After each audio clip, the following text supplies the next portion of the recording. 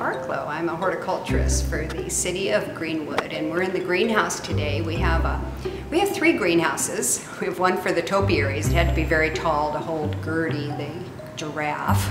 And then we have our old hoop house. We call it the hoop house, and we grow a lot of our landscape plants in there. And here is, in this greenhouse that we're in today, is where we do a lot of our propagation. One of the problems we sometimes run into when we're doing growing plants in the greenhouse is pests like to get them too. So we sometimes have mealybugs that will get in on some of our succulents. They like to hide in there. And we also get aphids, and they come in all different colors. I don't know if any of you are familiar with aphids, but they come in all different colors. And they sometimes get in here and get on some of our plants. And so what we do is, we don't like to use chemicals. We're a Bee City, USA, and so the whole idea behind growing our own plants is to keep them safe for pollinators, but also to keep us safe and to keep the environment safe and not to use toxic chemicals. So what we do is we actually order bugs that eat the pests. I know that sounds like science fiction, but we do. So one of the little animals we use to do that is this lacewing larva. And they are amazing little critters, and they're very, very tiny. They're probably, I guess, really almost the size of an ant, a small ant, when we get them.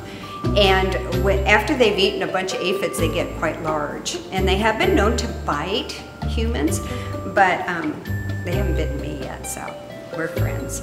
So anyway, but we release them in the plants, and we get a big jar of them, and they're in a certain, let's see how many's in here. There's 1,000 of them in here, and we just kind of, shake them out on the plants, and certain ones that we have labeled that have aphids on them. So that's one of them. And another one is called Cryptophorus, and it's actually looks just like a ladybug, but it's black with an orange head, and I think it has an orange butt. I'm not sure. It doesn't show it in this picture.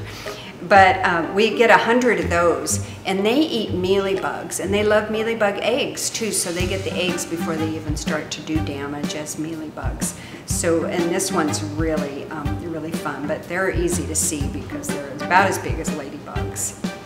And this one here is a parasite of aphids, and it's a tiny, tiny wasp, almost as small as the lead on the end of your pencil. That's how tiny it is. And they go around and they lay eggs in the aphids, and they deposit it inside of it, and when the egg hatches into the little larva, it eats the aphids' insides. And so then it takes a little, it turns into a wasp and cuts a little hole and flies out and goes and gets an aphid. So they keep going. We try to keep nectar plants for them so they can get some quick energy while they're going around and killing all our aphids. And so we have a plant here that they actually love, the aphids love it. And we have quite a few aphid mummies on here.